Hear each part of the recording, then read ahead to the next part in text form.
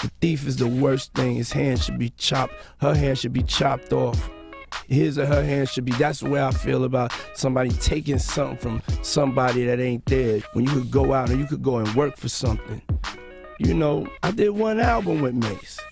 One album. How much money do you think I owe this guy? One album, and then he became a fake pastor and went and conned people, and then y'all gonna let him throw dirt on the God's name? Mase owes me $3 million. That's facts. I got the receipt. And I'm not gonna go back and forth with Mase, you know what I'm saying? I'm not going back and forth with nobody.